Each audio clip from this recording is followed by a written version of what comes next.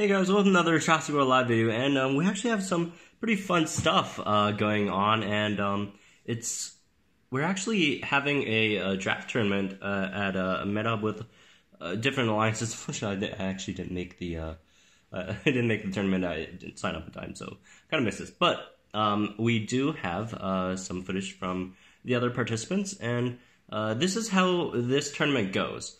So there's how many dinos? I don't even know. A lot of dinos in the game. So with all the dinos, list of every dino in the game, 8 people in a bracket. You know, just your normal tournament brackets. I'll show you guys the brackets in a bit, and every player, they're all seeded 1 to 8, and then starting from 1 gets to pick a dino, any dino in the game, as long as they have it. And then, the second player then picks, and then all to the 8th player, and then the 8th player picks again, and then all the way back to number 1. So they pick in like a snake kind of, format, and then until all 8 dinos, until a player has picked 8 dinos on their team, and then, and then they battle, and no dinos can be picked twice. So, for example, in our draft, Brian was the first seed, so after he picked Magna, no one can pick Magna anymore. So Rebecca then chose to pick Erlodom, and then, you see how it goes here.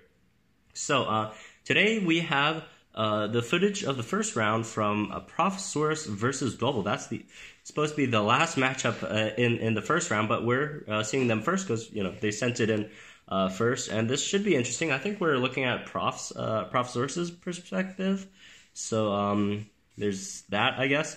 So looking at the dinos they drafted, first round, I mean, there's a lot of this has to do with the tier list. Obviously, you especially the first pick, like the second, third, fourth, the first few rounds. Obviously, you want higher tier dinos, but the later rounds, 4th, 5th round, 6th, 7th, 8th, you try to want to build a team around that, or to build a team that counters your opponent's team. So that's what they'll be doing there. And as you can see, Prof has a 7th seed and Dwebble has the 8th seed. So they didn't have a chance to pick any tyrants. Obviously, there's only 5 tyrants, so they went for the high apex dinos. Like even number 6, 1 Spark. 1 Spark went for Monostegotops, Professaurus went for Procerathomimus, and then Dwebble took Indoraptor, which are all high apex. Looking at the drafts, just between Prof and Dwebble, I think Prof really has the edge just on the dinos drafted, and if I were to bet between these two, I'd probably hedge my wages, or I'd probably hedge my bets on a Prof more, because you see Procerathomimus that could deal with Indoraptor really well. Tenontorex, Tryostronix can deal with Gigaspikasaur, obviously. Tanycolagreus can deal with Indoraptor okay-ish. Alankylosaurus could deal with Indominus. Just Prof just has a lot of counterplay here. So going over his team real fast, Prof drafted first round took Procerathomimus, and Dwebble first round took Indoraptor. Second round, Prof took Tenontorex, and then Dwebble took Utarinex. Since after the first round, these two get to pick first afterwards, so that's why they got really good drafts on the second round with Tenontorex and Utarinex. Really solid pickups there. And then round 3, Prof got Tryostronix, while Dweb got Gigaspikasaur. This is kind of curious, says, first round, Prof picks Procerathomimus, Dwebble picks something that it kind of counters, and same for third round. They're probably not going for that. They're probably going, your first few rounds, they're just trying to grab all the really good dinos before they go away, and then they're probably working with team comps later into the picks. And then the fourth round, Dwebble grabs Indominus first, and then Prof grabs Alankylosaurus. And then 5th round, Prof grabs Tanycolagreus, and Dwebble grabs Delta. 6th round, Prof grabs Sinoceratops, Dwebble grabs Pachycephalosaurus. 7th round, Prof grabs Rajakylosaurus, and Dwebble takes Kaprosuchus. And last round, Prof takes Mirigaia, while Dwebble takes a Tarbosaurus. So looking at these two teams, they're all pretty solid. Dwebble has, Indoraptor, Tarbosaurus, big shield and stuff. Delta, Indoraptor, Renex, all fast dinos. Indominus for that factor. Kaprosuchus for the swap-in thing. And then Prof has all his, fast dinos with Tanycolagreus, Procerathomimus, Tenontorex, Tryostronix, Shield Breakers, Alankylosaurus, that's a tank, Sinoceratops, Rajakylo as well, Mirigaia for lots of damage. So let's see how this goes. Okay, after all that, let's start the footage here. All right, so this is Prof's perspective. Since he's challenging Dwebble, it would be weird if Dwebble challenges himself. So that doesn't make too much sense. But let's see how this one goes. All right, so they're connected. That's a good start. Okay. He did get the first 2 round picks, so that's really, really good. Procerathomimus and Tenontorex, both is round 1 and round 2 drafts. Starting with Sinoceratops, no problem there. It's basically the same logic as starting with Stegosaurus, which is a really, really great start. Tarbo, that's a decent dino to deal with Sinoceratops, but Sinoceratops is just going to stun you for 2 rounds and then just take you out.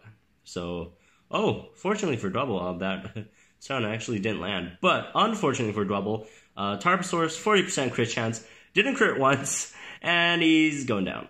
Poor thing. If only a crit once. RNG is not in Dwebble's favor at all so far. Although not too much in Prof's either, since Prof didn't land that stun. Indominus Rex, does Dwebble not have any faster dinos? Because, but, Sino had instant charge up. I forgot about that, so it didn't really matter. Something bulky that could take a hit, which, and a dino that doesn't worry about taking hits, that would be Indominus Rex. Tenontorex, I'm not sure Dwebble is aware of Prof having that Alankylosaurus in the back, so if Dwebble promptly cloaks this around, which he doesn't, which is very sharp because he knows that Prof has that Alankylosaurus in the back, but unfortunately for him, RNG screws him over again. Tenontorex got the crit and took it out in one shot, so it's very, very unfortunate. So this is a very positive matchup for Professaurus, although Dwebble has a really good chance of winning this matchup as well. So Dwebble finally gets a decent RG roll on his side, gets the dodge on the Tenontorex. So let's see what Tenons are going to do here. I usually distracting impact first against Indoraptor, since they're gonna evasive anyway. So I usually go distracting, then superiority, then that just gets me an extra hit for me. So all right, the DSR comes in here, and boom, Tenonto is out. Okay, Procerathomimus, Dwebble is basically forced to swap here. Gigaspikasaur, that's not a really great matchup for Procerathomimus actually. But fortunately for Prof, Procerathomimus does have immune, so Gigaspikasaur can't pin it down or slow it to take it out. So that's, does have that going for him. And also, distracting Rampage now that it's up, Gigaspikasaur is going to do, nothing to this thing.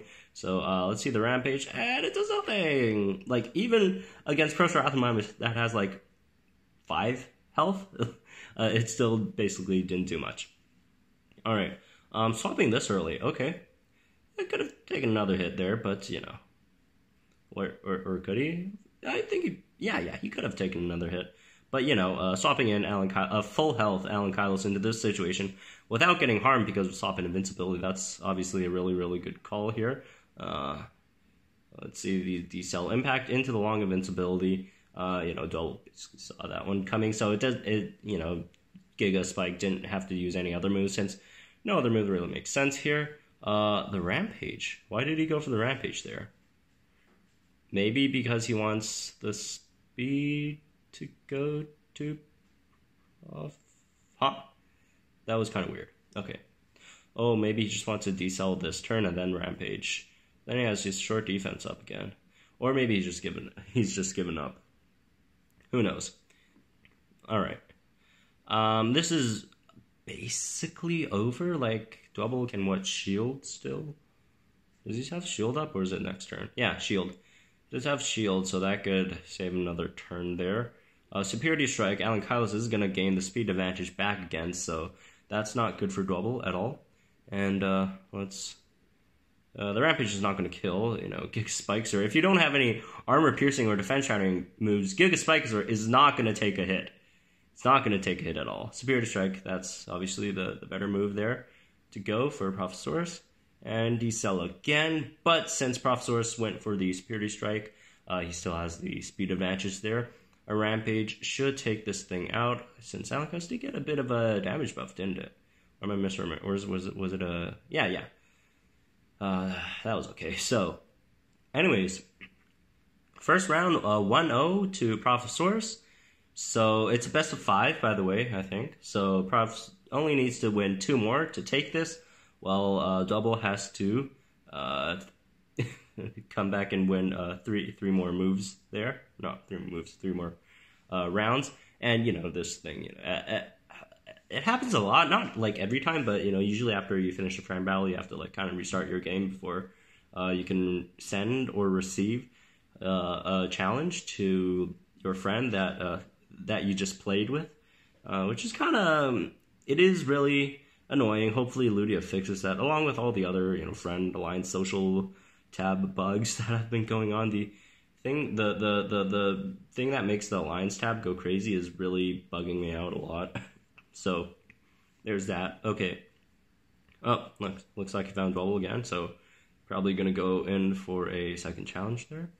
And let's see how this one goes. I want Dwebble to get sweep though, because Dwebble is a really good friend of mine. They're both really good friends of mine, but I would hate to get him to see him get 3-0'd. So yikes. Oh well. Let's see if Dwebble accept this one. How much? Oh, this whole recording is actually 21 minutes, which makes sense since, you know, it really depends on all that stuff. So, but you know, whatever. All right, let's see if he's accepting this at all. All right, so it connected. And let's see how this goes. Aviary. All right, let's see Prof's hand this time. Mirigaia, Alankylosaurus, Procerathomimus, and Tanycolagreus. So he got his first round again, but did not get his second round pick. Dwebble opens with his second round pick, that Utarinex, which is a huge steal. Since he was the 8th seed, he gets to pick first on round 2, which, you know, Utarinex is almost a no-brainer in round 2. Okay, Shield and Strike. Yeah, Renex probably just gonna win this matchup here, which, you know, it's too much of an issue for both sides. Okay, he's gonna regenerate. Let's see if Dwebble did go for the stun then. Goes for stun, then Mirigaia's pretty much dead here. Kaprosuchus for the swap and shield break. That's some next level stuff. Oh, swap and shattering strike takes out the Mirigaia. And there goes. No regeneration for Mirigaia today. Oh my god. Off the top rope. Okay. Tanycolagreus. That's actually not that great of a situation for Kaprosuchus. Since, yes, he can Ferocious Impact on turn 1. But the thing about Kaprosuchus is, like, difference between Kaprosuchus and Procerathomimus is Kaprosuchus has a really good turn 2. But he used Cleansing Impact, so he's probably just going to swap out after he does his job. So he could come back again later in the game to get another surprise kill. And obviously Ferocious Impact takes out the Tanycolagreus. So if I were Professaurus, I would anticipate a swap right now. And if I were Dwebble, I would swap in it next turn to take that distracting Rampage and also do some, swapping damage, which I'm pretty confident Dwebble would do. And there it is. That's a play. Oh my goodness, this Kaprosuchus is destroying Prof's team. What pick was Kaprosuchus? Let me go back and check. That was Dwebble's 7th round pick, and it's absolutely running through Prof's team right now. Oh my goodness. it basically took out 3 of his dinos. Basically, you know, made Procerathomimus almost unusable there. Alright, now here comes Alankylosaurus. This is going to be a gnarly matchup, you know. 2 tanks fighting each other. Both don't have really good offense, but they could, you know, they could survive for a while. And Dwebble, thank goodness, swaps into Indoraptor, so we don't have to stay here and endure all this stuff for the next 30 minutes. 2 tanks fighting against each other, both at full health or almost full health. So, thank you, Dwebble, for not boring us to death there. And it's not a bad move by any means. Giant Rampage, as long as Prof doesn't get like super lucky, gets 2 Superior Strikes and like hits through evasive. Okay, so he didn't hit through evasive that time. So it looks like Dwebble's gonna take this one. You know, Prof can't really do too much here unless he Rampage through evasive, and yeah, but yeah, Dwebble still has this Renex and also the what was his last dino again? Can't really remember. Renex and something. Oh, the Gigaspike.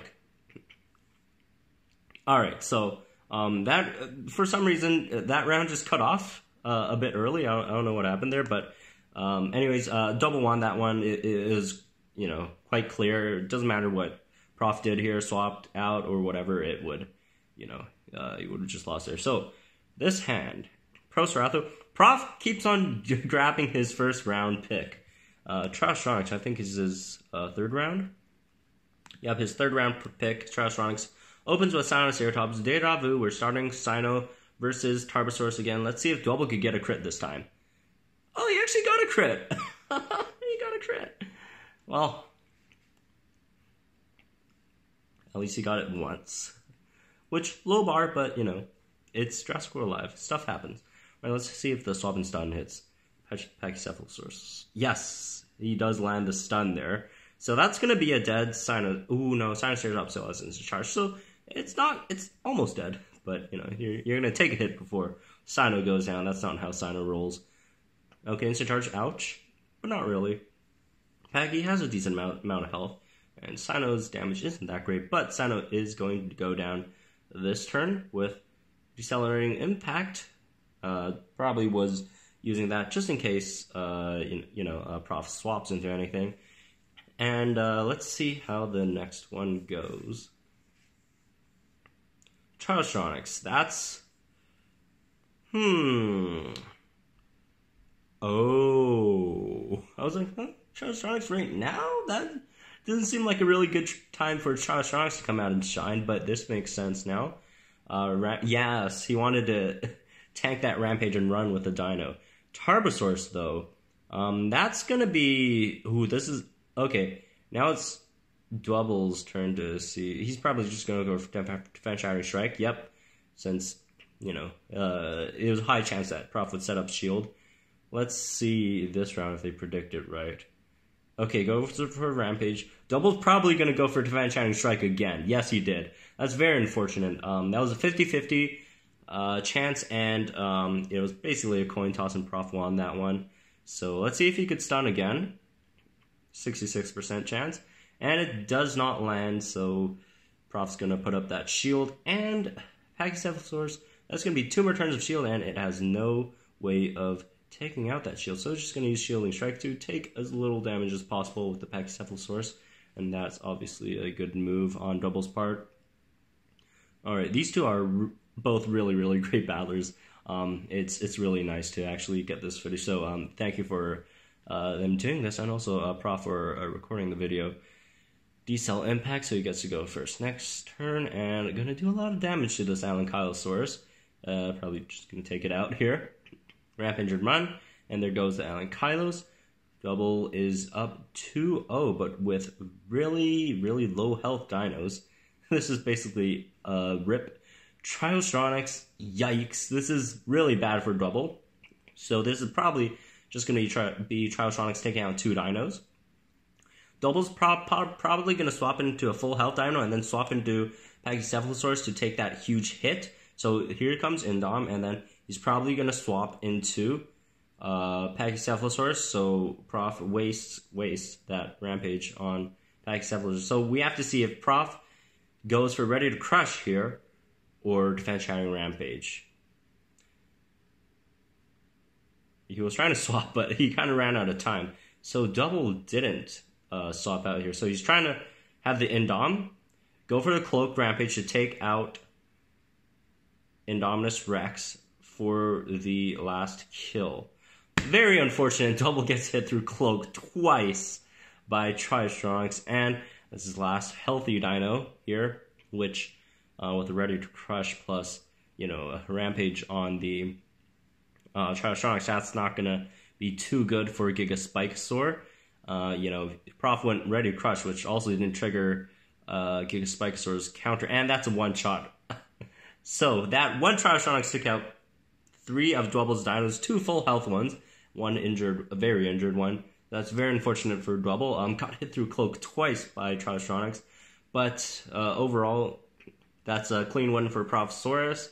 In terms of stuns, Dwebble landed 1, missed 1 with Pachycephalosaurus, so that's fine. So let's jump to their what match? 3rd match? No, that was the 4th match. All right. So let's see if Dwebble can make a comeback. So Dwebble's down. It's 2-1 so far. See if he can make a comeback in next round, or is it just gonna go down 3-1? All right, so we're moving on to the 4th round, is it? So let's see what Prof draws. He does not draw his Procerathomimus right now. He has the highest pick for Prof is his 3rd round pick, Tryostronix. So, let's see how this one goes. This might be an opportunity for a comeback from Dwebble. Indom versus Sinoceratops. This is a huge advantage for Indominus Rex. Cloak Rampage takes this out and doesn't, swap into Mirigaia. So that's Shielding Strike's going to stop the Indom from taking it out.